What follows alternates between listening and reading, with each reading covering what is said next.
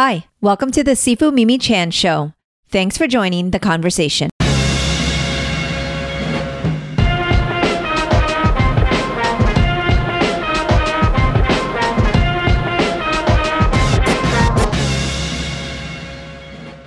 It's another episode of the Mimi and Greg Show. We go typical Mimi and Greg style with tangents, current events, and a good old-fashioned Rucka Rant.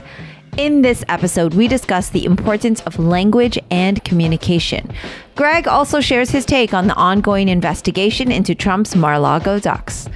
This is technically episode 50 with my dear friend Greg Rucka. I feel like we certainly should have been sharing a glass of champagne or something, so that's really bad planning on my part.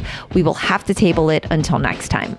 The past 50 episodes with Greg has been a gift. I am so grateful for my friendship with Greg and how much he helps me grow and learn. Thank you to all of Greg's fans who have tuned in and cheered us on. A special shout out to the Patreon supporters who help keep this podcast going. For those that don't already know, Greg Rucka is a New York Times best-selling author of hundreds of comics and nearly 24 novels. He is also the writer for his critically acclaimed and award-winning film, The Old Guard, starring Charlize Theron. I'm loving these conversations and hope you are too. If you are, please rate my podcast on your platform of choice and share it with others.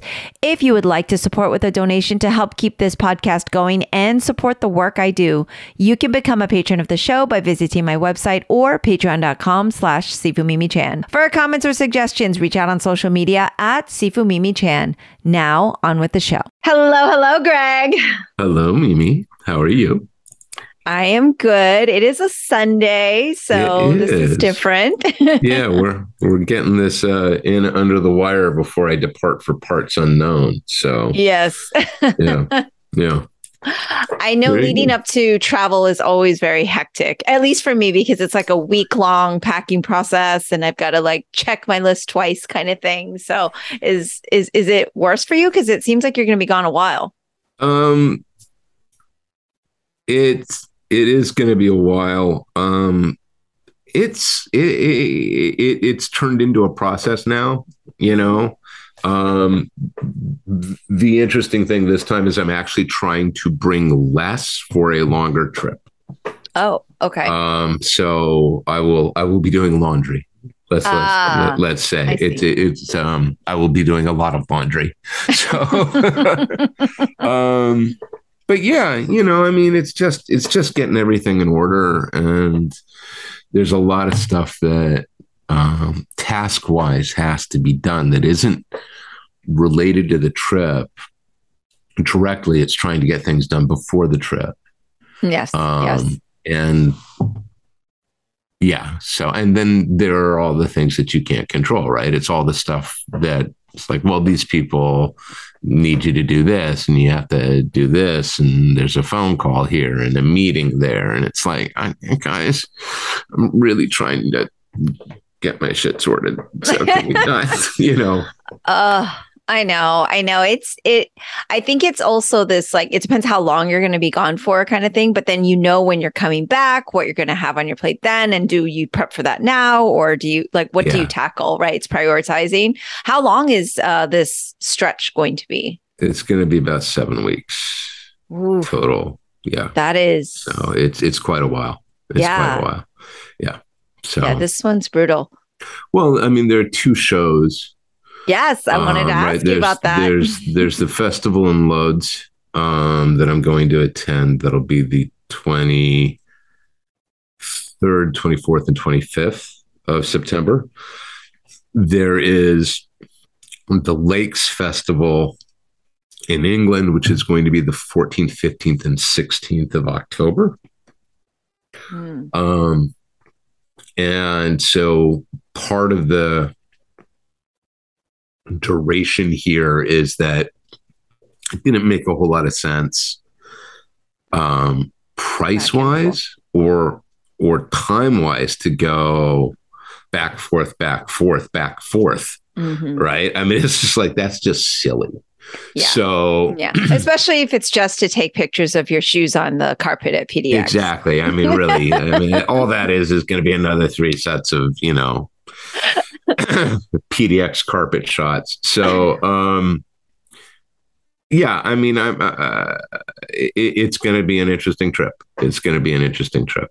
Yeah, I was actually surprised you were doing festivals and Well, it's funny experiences because this both year. of these were off of invitations that have been extended at the start of the pandemic. Right, right, right. And the Lakes Festival, Michael Lark had done with his bride a couple years ago and loved it and was raving about how wonderful everybody was and said, is it okay if Yeah. I give them your number and so on? And I was like, sure. And they were like, can you come? And I was like, oh, all right. Michael was really clear. This is a lovely show. Yeah. And then the Lotus one I had done, I think a podcast interview with a gentleman, I think in Warsaw, but he had talked about the festival and the people who had coordinated that interview been like, we would love it if you'd want to come. And I was like, yeah, I would. And there is there's a twofold factor there. The first is I'm not great about getting outside of my comfort zone. I Um, have no idea what you mean. oh, listen, Miss Galapagos. Um, and part of it is that I only have so much time left on this planet. It would be foolish not to experience more of the planet. And Mhm. travel is important. And as a writer, travel is very important. Yeah. And so that was part of it. And I have family from Poland and from Lodz specifically. My Oh. mom's mom was born in Lodz. Oh. So there is a piece of me that's like, I'm not going to have time to see anything. And I know that, but it mattered to me. I was like, you know what? I should put my feet on the ground. Yeah, being Um, there, being around the culture, getting a bit of the food. I mean, yeah. you And have to and eat, right? right. And confronting my own, apprehensions about travel. Like my younger brother is much better. Has always been a great traveler. And I had a very bad experience when I was young traveling alone and in a country where I barely spoke a word of the language. And it was really traumatizing for me. Mm. It was a miserable experience. Ah. And um and here I am 40 odd years later going, maybe you ought to try to get over that. So, you know, Well, better and now than never. yeah, exactly. So, Yeah. and then there's the movie stuff and all the other stuff that's going on, and so there's a lot to it, and also there's in there. Hopefully, I'll have the opportunity to meet up with Jen, and we'll have a little vacation time together, which would be Yes. really special because I think the last vacation she and I were on was in 2007, just the Oh, two of us. oh no. Oh yes. I This is do the not problem with approve of being this. yeah, well, but this is part of the problem with being a freelancer. Mm, And part of the problem also that arises from our lifestyle when the kids were young. right, Because we right. didn't actually have like ready relative Right. Take the kids access for the to weekend type of exactly. It thing. was not something that you could do. Mm. So yeah, we're gonna see if we can't swing a little something there as well. So Yes, you must. You must, you must, you must. I'm I gonna will like tell text you Jen that both you said daily. I'm gonna must. text her must. Please I'm don't. I'm going to be, I okay, get okay, okay. charged for those. So Okay, all right. email is better, Email is better. Yeah, Okay. yeah. So Oh yeah, gosh, no, I think that'll be really great though. yeah, As you know, I am very big on travel and yes. an advocate for travel really because for me, I was fortunate that my parents enabled us, like just gave me the privilege of being able to travel since I was very Mhm. young and just seeing so many third world countries at a young age definitely changed my worldview on things and made me appreciate things like plumbing at a very early age. and even now I need those reminders, right? Even though I had exposure, it's like you just need those reminders. And then the fun stuff too, right? Just being in different cultures and hearing different languages and experiencing different customs. I love it. But I also have a lot of anxiety with flying and traveling for someone that does it so much. It isn't the actual traveling that does it for me. I don't have a problem with planes flying anymore. There was a period where I did. But in the main, that's not it. It's entirely, and it comes, and my parents were big on travel too. This is the thing. It goes back to this one experience of going, I was not able to communicate. And to a writer, right? That's the worst thing in the world. Yeah. I can't convey my meaning. Right. Is really, and like I said, I was very young. It took me a while to realize just how traumatic that experience had been. Yeah. You know, that's interesting.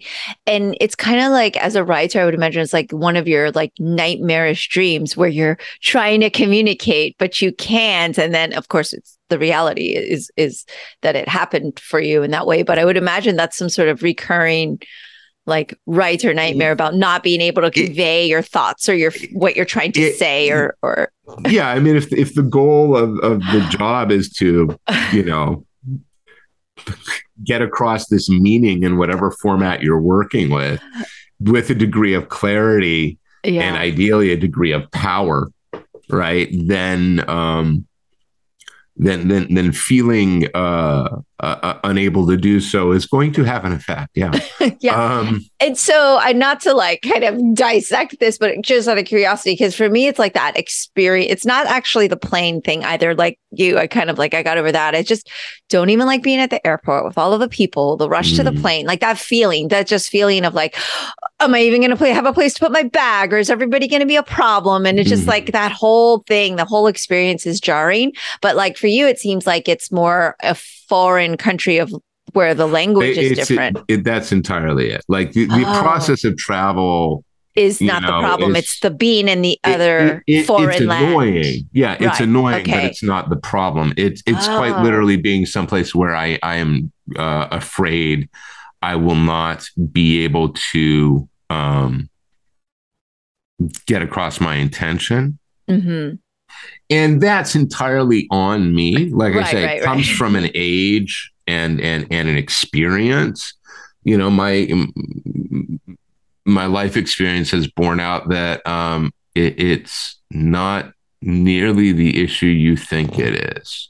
You know what I mean? It's like the phobia there is not grounded really in a fact.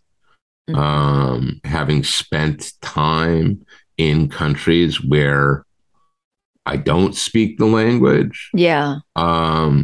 It is, and this is before things like, translate on your iPhone or whatnot. Right, obviously. And then I just heard that there was this other thing where I literally was interviewing someone to come be an admin. I'm like, oh, do you speak Spanish also? Because so many people here in Florida speak Spanish and everything. And she's like, no, but what I do is I have like a translator where I just like say what I want. And then I give the other person the other earpiece and it translates it like that. And she made it sound like, well, doesn't everyone have one kind of thing? And I was like, okay, this is like a very entry level position. And this lady's like, oh yeah, I have a foreign language communicator. And I was like, are we there? Are we at that point where now it's that easy? It's funny. I was talking to my brother yesterday and his wife is Japanese. And one of the things she does professionally is she's a professional translator and like a high level translator, right? Yes. She like does like the UN.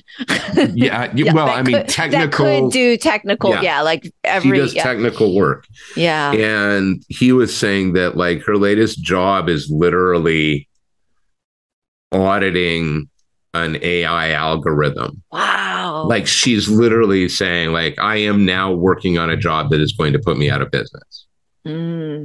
Like what I am doing is literally making myself obsolete. Exactly. And and my brother was saying, yeah, it's like translation and contract law are both going to be entirely automated in 5 years,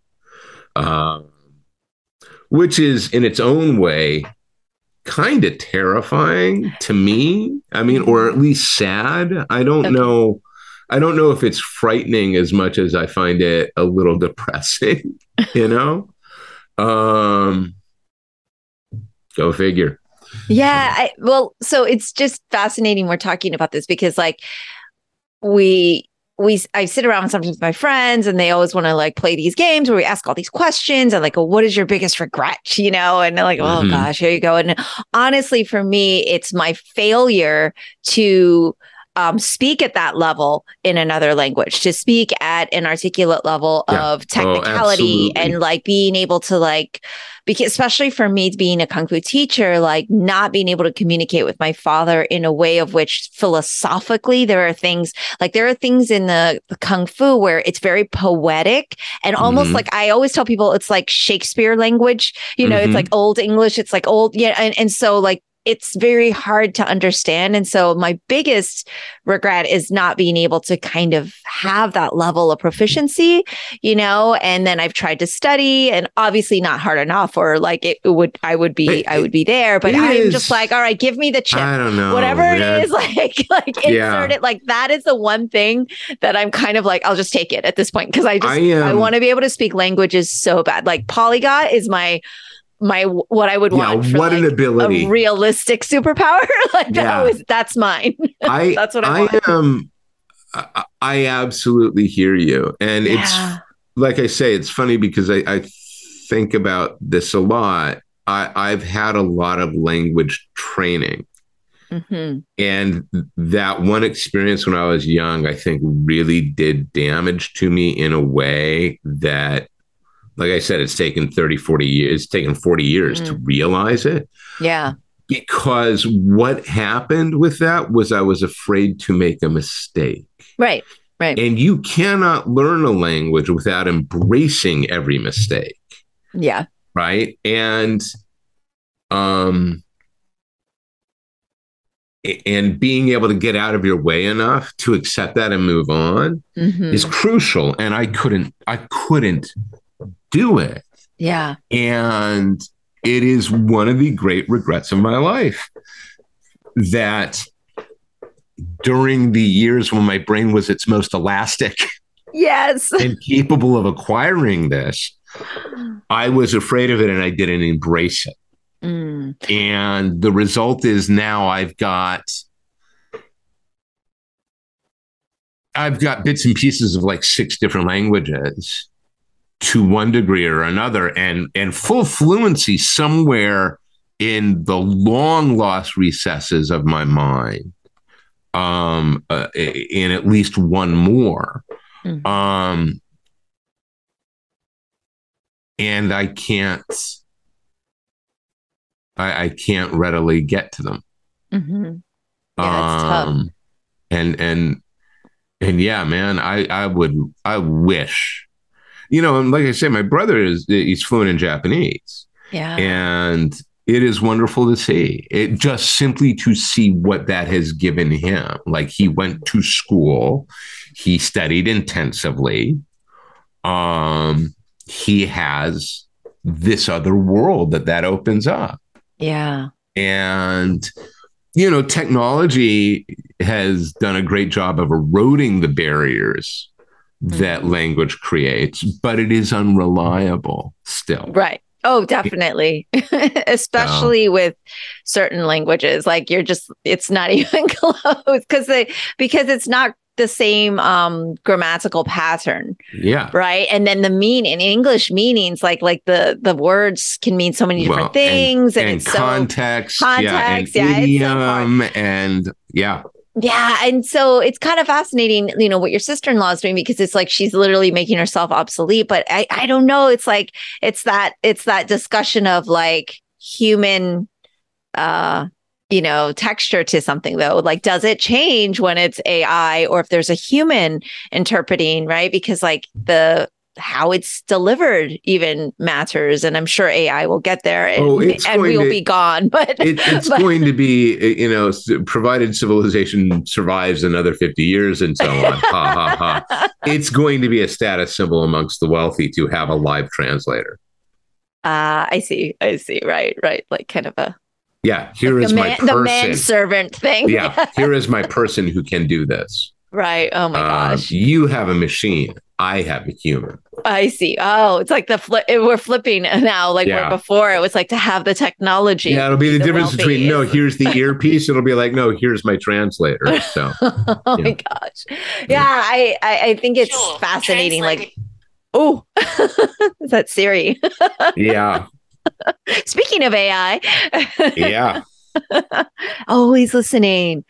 But yeah, I agree with you. And I feel like I'm a little overbearing whenever I meet parents of young, like of my Kung Fu kids or whatever. And I know that they speak another language. I'm like, are you speaking to your child in Spanish or French or Chinese or whatever the language is? And they're like, no, they don't really want to speak back. And I'm like, listen, you need to make them speak another language. Just keep speaking in the same language. It doesn't, I get a little bit overbearing and pushy about it because I know when that child is an adult, they will feel that level of regret. Like, I don't think I've met one adult that's like, oh, I'm glad I never picked up blah, blah, blah. I've never met anyone that says, I'm glad I never picked up the language my grandmother spoke. Yeah. Like, no one's ever said that to me. Thank God I'm not bilingual. Right. No, it is a phrase nobody has ever said. Yeah. Right. I was like, no one's ever said that. And then, like, because Oscar grew up bilingual, he picks up other languages so much easier. So we go to other countries.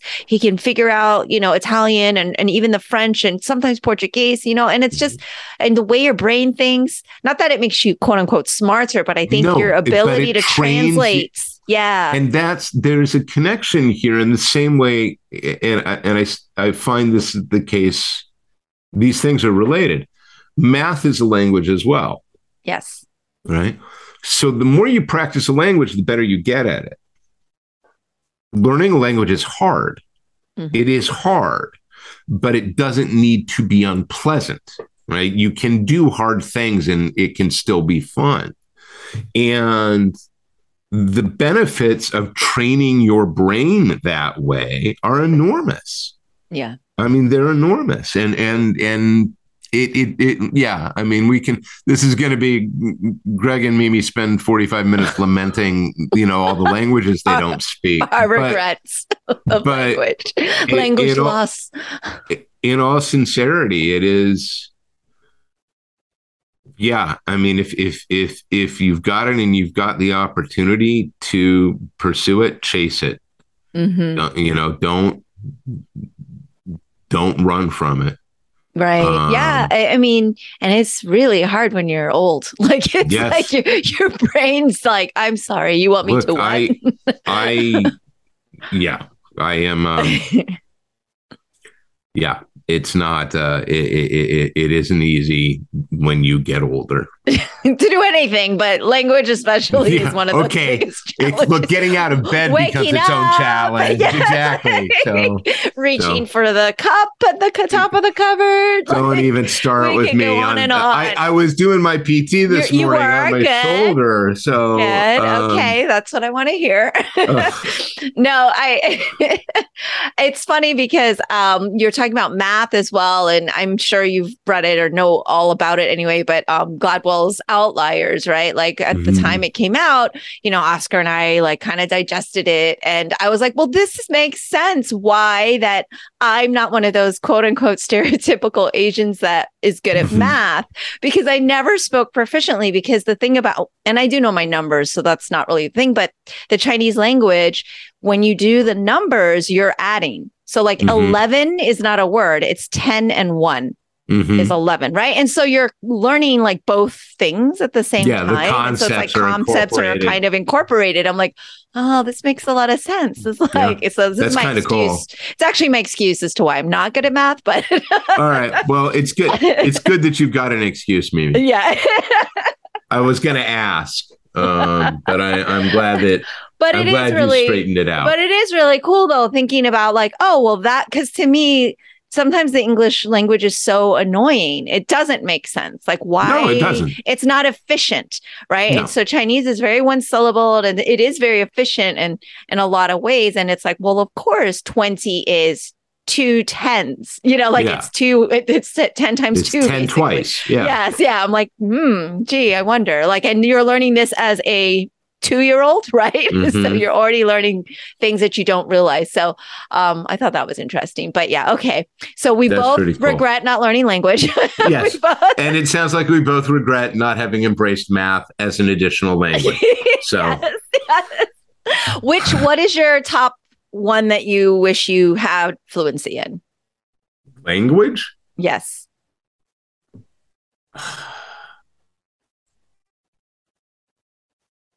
That's hard.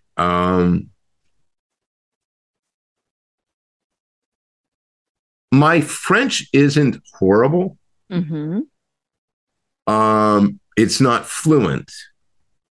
I kind of wish I had achieved fluency in French. Okay. Because if I had achieved fluency in French, then I'd have been able to sort of run the table on Spanish, Italian, German, like the Romance languages. The Romance languages. Because I have a training, like my educational training, right, was in Latin and ancient Greek. So I have the foundational stuff, or I had it. Yes. I had it.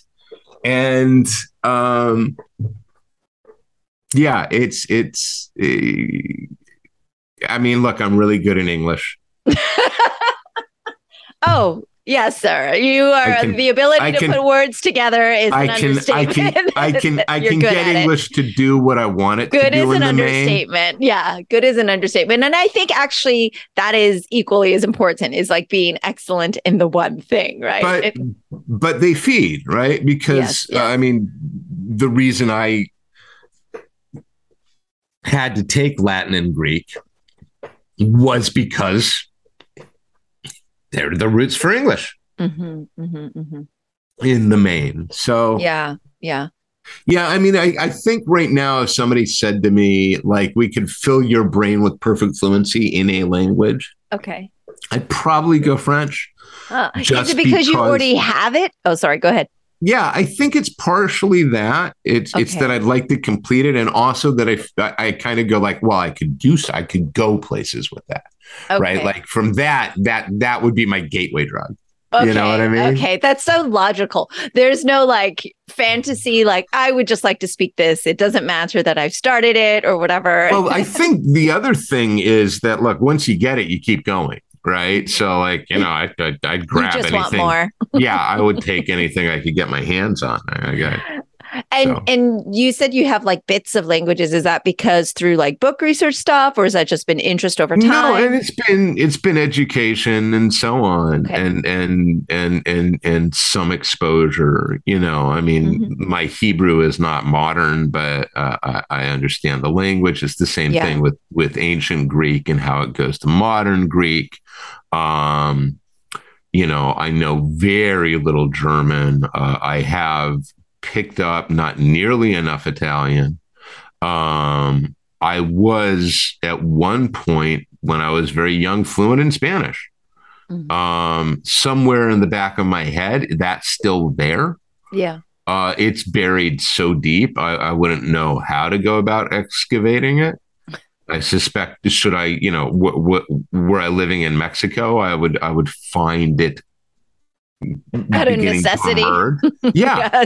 Yes. Because I do think immersion is a big element of it. I think that being open to that immersion is a big part of it.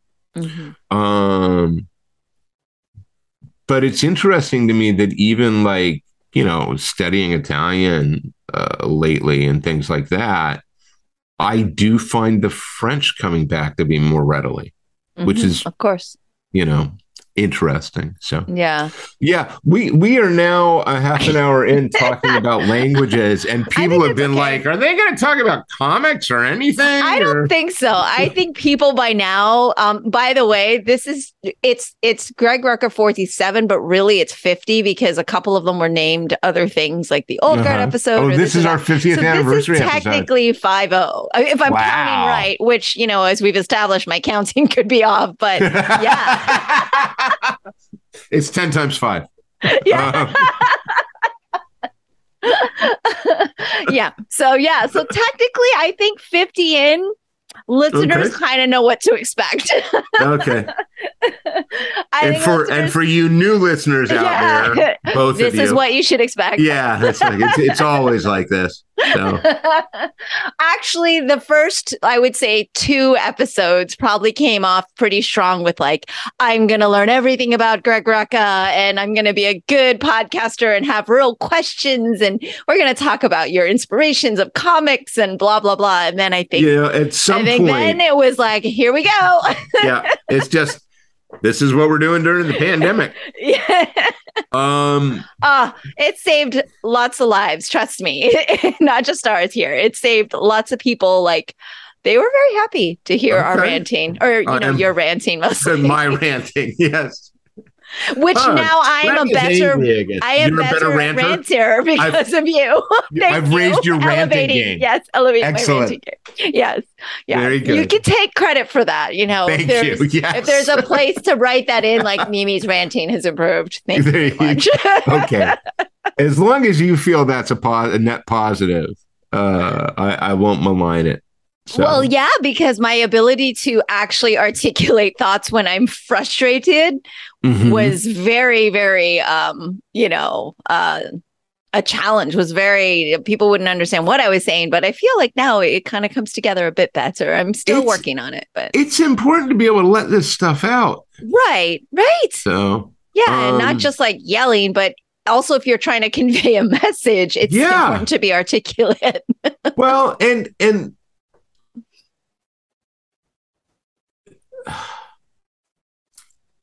there's nothing wrong with being passionate. The issue arises with where and how you display that passion, I suppose. Yeah. And I admit I am somewhat free in how I spread it about, but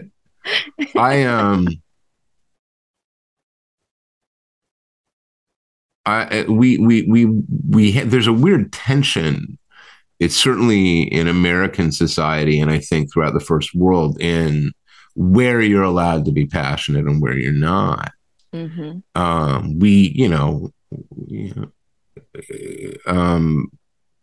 his name? I forget his first name. Governor Dean took himself out of a presidential election because he was passionate on a live mic. He made a noise. And people were like, well, he can't be presidential. And here we are, 20 odd years later. And, it turns out,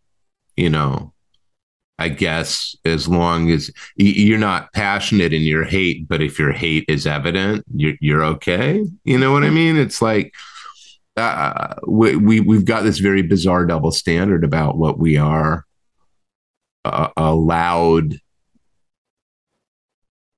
to care about and where we are allowed to show that we care. And there was a period in my youth when I was living and spending a lot of time in New York. I had a group of friends and their whole aesthetic was not to be seen to care. Right. It was always disparage and malign and be a little cynical and jaded. And I found it very tiresome and very off-putting. There is an element in the culture that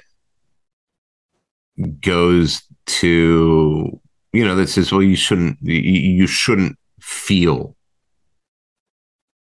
And if you do feel, you certainly shouldn't demonstrate what you're feeling. And you absolutely shouldn't share. Like, it's okay to feel it, but keep it to yourself. And I think that's unhealthy. I think that it's silly. Um,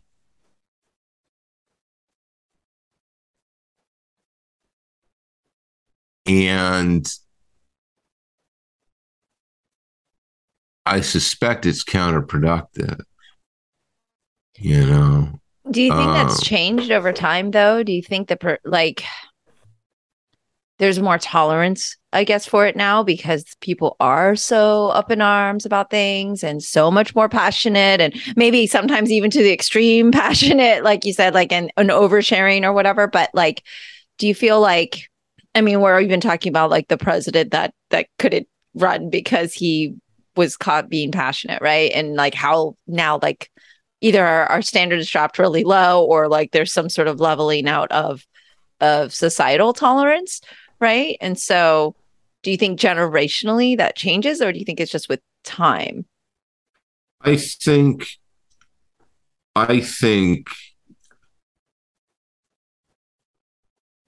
tolerance for it has grown, but I think that as we see in mainstream media and the like, the people who are the governors of what is appropriate don't agree, right? That is of a generation and an ethos and so on that says, don't be seen to care. We get it a lot in reportage, right? We get it a lot of in journalism. Journalists are not allowed to be outraged or moved by what they're reporting on. They're supposed to be quote unquote objective. But in that case, objective is also meant to be emotionless. I see. And that's garbage. If you're looking at a heap of dead bodies, right, who have died from a missile strike or a bombing, or if you are not outraged, right, if you cannot look at that and sure, the job is give me the facts. But the idea that the facts exist in a vacuum is fallacious. And so we get now these arguments towards objective journalism that isn't objective. It comes with a bias, but it goes to extraordinary lengths to hide its bias. Like there was a New York Times headline. I put this up on the Discord. I just was like, I literally, I can't remember. I think it was last week and it was at night. It was late at night. And I was getting ready for bed and I looked at my phone as I was setting like the wake up. Mm-hmm. And the little New York Times widget had like a headline, and then it had a subhead, and the subhead described the maggots, and which is now what I've decided I'm calling MAGA folks, the maggots and the Trumpists, as hard right. Hard right. Hard right is what you make when you're giving somebody directions to a location. You make a hard right. These people are not hard right. They're fascists. Okay. And the New York Times, quote, the nation's paper of record, is a right-wing chicken shit work that will not say what it is. The same week, they had run an editorial saying, yeah, you know what? This is kind of bad and democracy is under threat. So which is it? Which is it? If your editorial board is saying that, but you cannot implement an editorial standard that stands by it, you're lying and you're full of shit. And all you care about is your bottom line and courting that far right. That's all you're doing. It's all you're doing. That's an apologist headline. They are not hard right. Right? They are ultra-nationalist, fascio-Christian conservatives. They're terrorists. They're treasonous.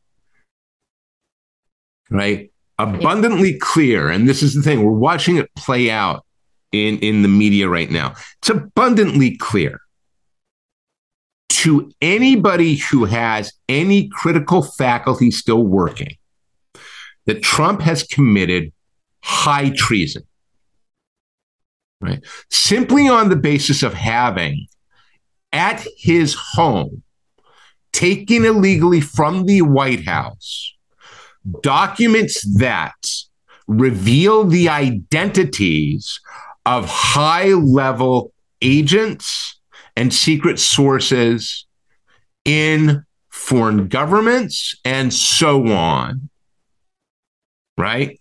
He has that information in his home. No oversight on it, no controls on it. It might have been in a closet. It might have been in a fucking safe. It doesn't matter. Right? Yep. The material was out in the wild. Those are human beings. Those are lives that he has spent. Never mind all the other lives that he has spent. Okay?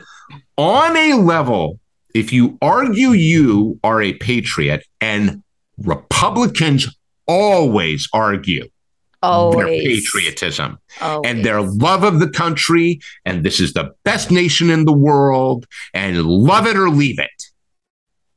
These same people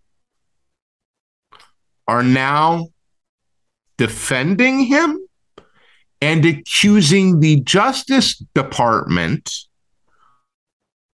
right, of gross oversight in attempting to do their job. Now, the FBI's job, like their mandate, is domestic. This is so within their rubric. Okay?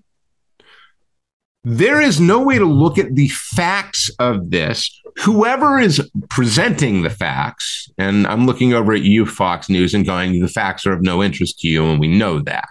Right? But when even, say, the New York Times is going, this is a problem, right? There's no question whatsoever anymore. None. And little tidbits about, like, you know, Macron's sex life are distracting. Yeah.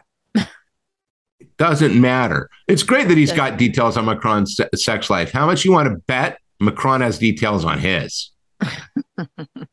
Oh, no, I'm serious. So, you know, which of them has the golden shower videos? You know what I mean? Yeah. Because we know that stuff is out there on Trump. Mm-hmm. Yeah.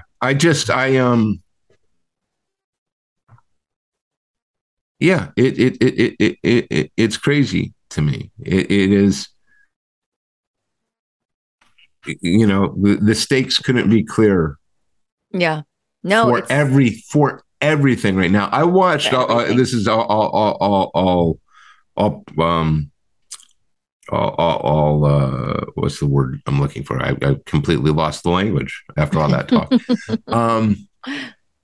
I've got a recommendation. I've got a viewing recommendation. I watched The End Is Nigh, NYE, on Peacock, which is this new Bill Nye series. And it's 6 episodes. And I remember watching Bill Nye when he was on PBS. The science guy. Yeah. Back when he was doing stand-up in Seattle. And it's these 6 episodes of disaster scenarios. They're end of the world scenarios, right? And they're very well done. And of the 6, like Ring of Fire, which is the last one they do, and like Mega Volcano, there are things that clearly we had nothing to do with, right? But we can do things about. We can act in the face of. Okay. And then, of course, there are the ones on like the Dust Bowl and the climate change, and on climate change, right? Where it is much clearer what we are reaping what we have sown, in some cases, quite literally. But the great thing about these is that, you know, 3/4 of the episode is, here's what it is. We're going to take a ride on the disaster simulator. We're going to go through the disaster. It's got his wit. It's funny in places. It's very well done. But then you come out of the simulator and he talks about the science. And he talks about, this is what we can do. These are the things we can do and should do. And at the end, and this is not a spoiler, at the end of the last episode, he says basically, look, you effectively, I'm paraphrasing, you can get really depressed about this. You can feel like there's nothing you can do. But there is always something you can do. The answer is there. It's in the science. And when I feel depressed, when I feel overwhelmed, I look to the science. I'm encouraged by that. So, yeah, I highly recommend it. It's on Peacock. Yeah. And I actually found it, and he talks about the fact, like, we love disaster stories. Yes. We all watch these things, and he's right. And you cannot look away. But aside from going, well, that's a horrible way to end, but kind of cool. It's also, like I said, I found it very heartening.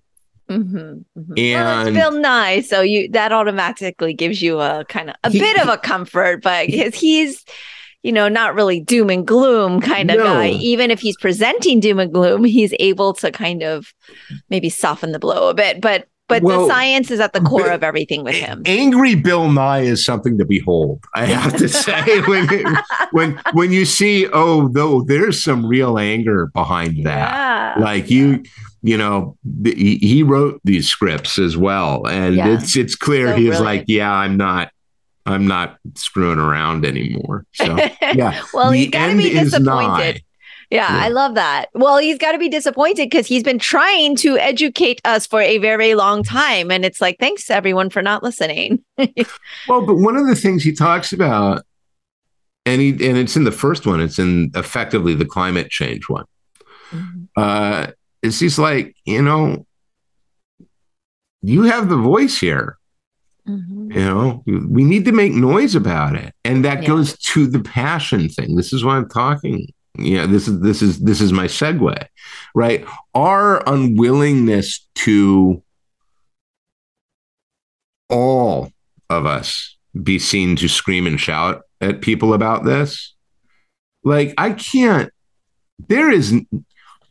in it now.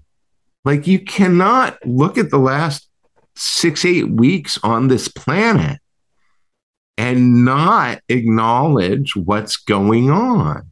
Mm-hmm. You just can't. No. You just can't. I mean, if you look at just globally, there's no way to ignore it. Why in the hell we're not doing something right now? Because not enough people are waving pitchforks and threatening to use their power unless our leaders fucking step up. Yeah. It is evident. I mean, literally, our building got struck by lightning last Monday. So, wow. I mean, and it's like, it was loud. It was during the kids' class. I had to get all the kids. Scary. It was really, really. And we have 3 buildings, but it was like, luckily not the one I was standing in, but it was like, this is not normal or good. And then there was another lightning storm 2 days later. And I was like, yes, Florida gets storms. Yes, it's quote unquote hurricane season, but this was not from a hurricane, right? Like this is just unusual weather activity that has progressively gotten more intense and worse. And so you don't have to look very far for those of us that don't wrap ourselves up into world news and, I don't have time for that. You just have to look outside your window, really. I was talking to a friend of mine who's in San Diego, was saying he was up at 6 because it was already so hot. He just couldn't sleep. Yeah. They're seeing hundreds over there.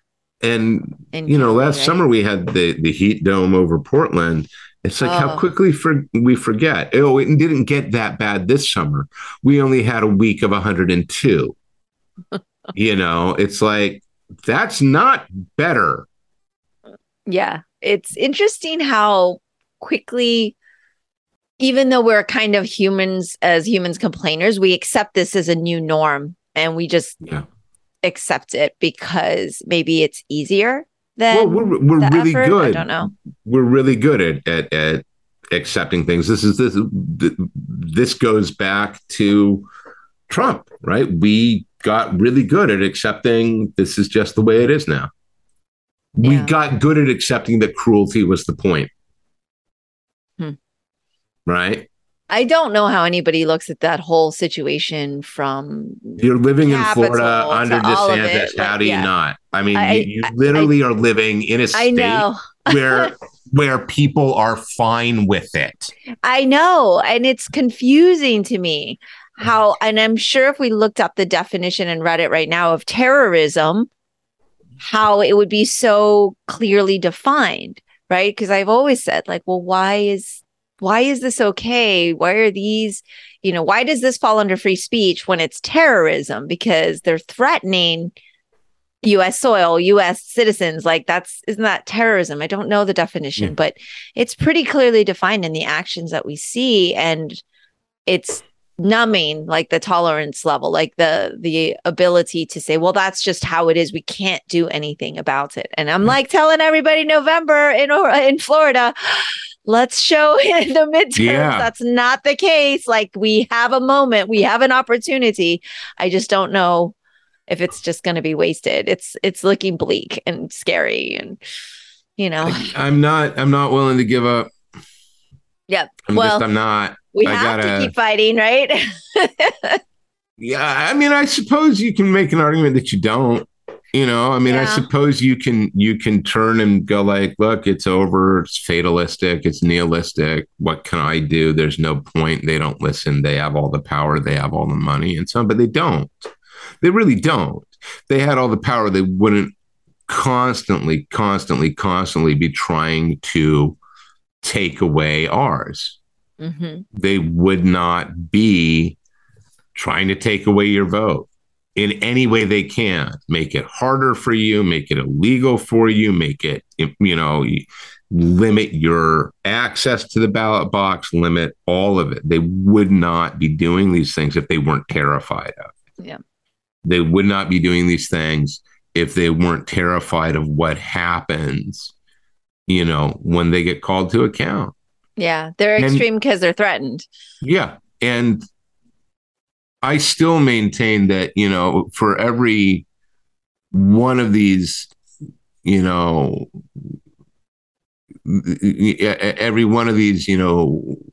Marjorie Taylor Greenes who's saying, we got to go back to this and God wants this and so on.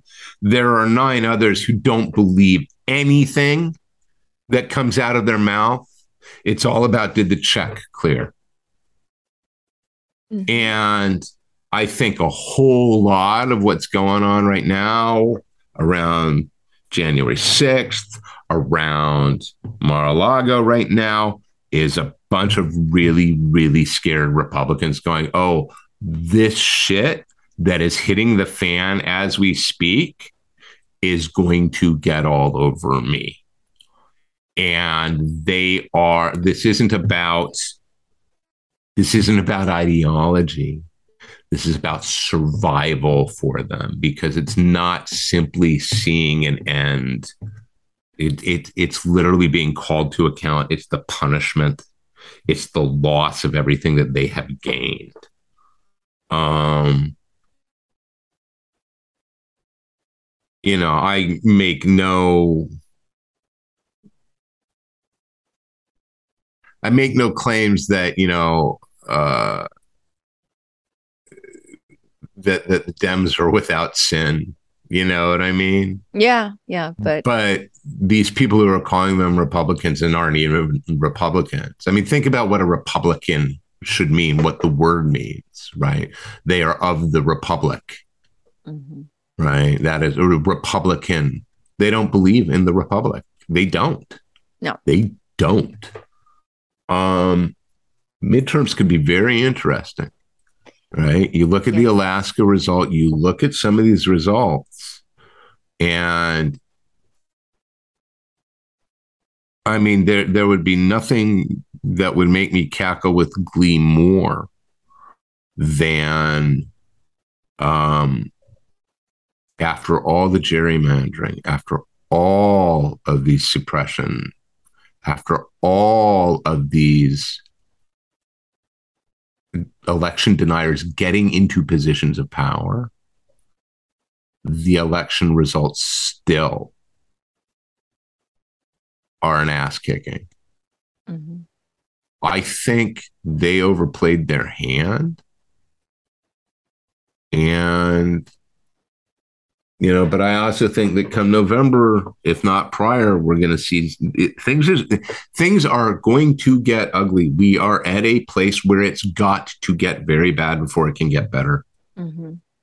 Yeah, it's like tear it all down to build it back up kind of thing. I do not envy the people of the Justice Department, for instance, or the White House right now who have to look at everything here and go, are we going to charge him? It's a big deal. They know what they're risking. Mm-hmm. They know what they're risking if they don't. Yeah. Yeah. And, to me, it seems pretty clear what you got to do. Yes, to me as well. But you and I clearly have shared opinions that others don't. It's weird. Like, like the state I'm in, for example. In the moment of grace, right? If you can grant this, right? I am more than willing to accept that they know what they need to do too. They have access to a lot more information than we do at any given time. And it may, as much as anything else, not be a question of do we. It's a question of how we best do, right? Because you can't get it wrong, right? If you are going to bring those charges and make those arrests, you have to win that case. Yes. Yeah. I don't want them to be premature. And not only do you have to win that case, you also have to be prepared for all the contingencies of what happens when you do. All of the people who are going to grab their AR-15s and their pipe bombs and go, this is it, right? Like literally, if that is a moment where the decision to do so is lighting a match to a fuse, one would hope that there is an awareness of exactly what they may be setting off. So. I guess in a few months we shall see. Well, look, I guess I can leave with this.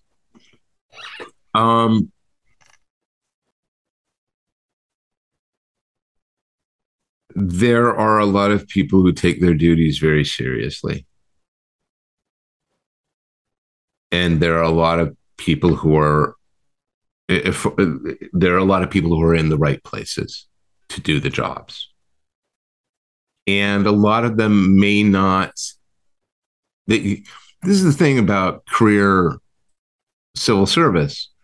Their individual politics don't matter. One of the problems that we got, and we got this under Shrub, started happening under Shrub, was that career civil servants were getting removed if they weren't ideologically aligned with the administration. Mm. So in the second Bush administration, one of the things Dick Cheney was responsible for was making sure these people were removed. Yeah.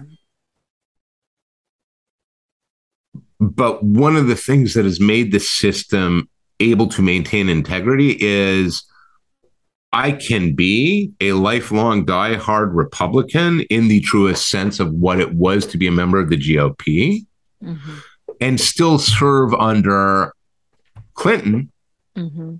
right? Or Obama, because my job was serving the country, right? Not the individual.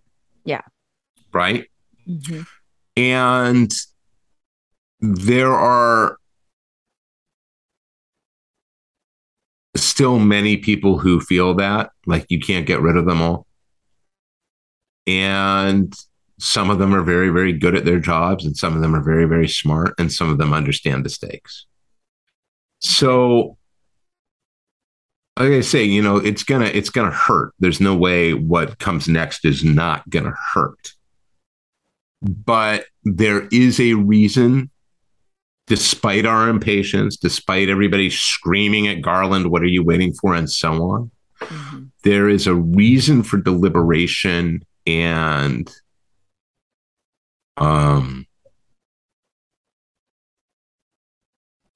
care and precision in how you proceed.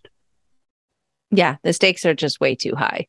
And the flip side of that is we're in September. The clock is damn well ticking. Yes. It's I feel that double-edged sword where I'm in a hurry to get some results, see things happen that need to, but at the same time, I want them to have all their ducks in a row, or I want them to have everything like neatly wrapped with, like you said, like contingencies all the way around to be prepared. Because there can be no way, like if they do this, you cannot put it in front of a judge. It's going to be like, I'm throwing this out. Mm-hmm, mm-hmm. So we'll be seeing. Yes, we will. And so comics. No, I'm just kidding. Yeah, no. Well, look. We will comics. You and I should make a point to talk when Risen 7 comes out. Oh, we will. We will. I mean, as our listeners know, because this will actually release after that, because we have the spoiler one releasing then, I think. Really? And then the issue doesn't come out until the end of September, right? Yes. So it depends how I can align this. But in any case, I do have I want to do more rereads before we dissect. Oh, so before we do the deep dive? Yeah. I need to do some rereads. And I was like, drops September 28th. Yes. So yes. Yeah. Which is very exciting. So, but in any case. Some. Oh yeah, for all. For all. But we will definitely get into it. And for our listeners, wishing you all a very safe trip. And when this drops, you will definitely have been traveling in I don't know where in the world you'll be, but in any case, hopefully we'll talk at some point. We will. All right. Lovely as always, Greg. Yep. Good to see you. That's all for today's episode. Thanks for listening to the Sifu Mimi Chan Show. Please subscribe and rate my podcast on your platform of choice and leave a review. You can become a patron of the show at patreon.com/SifuMimiChan to help keep this podcast going. Follow me and interact on social media at Sifu Mimi Chan on Instagram, Twitter, or Facebook.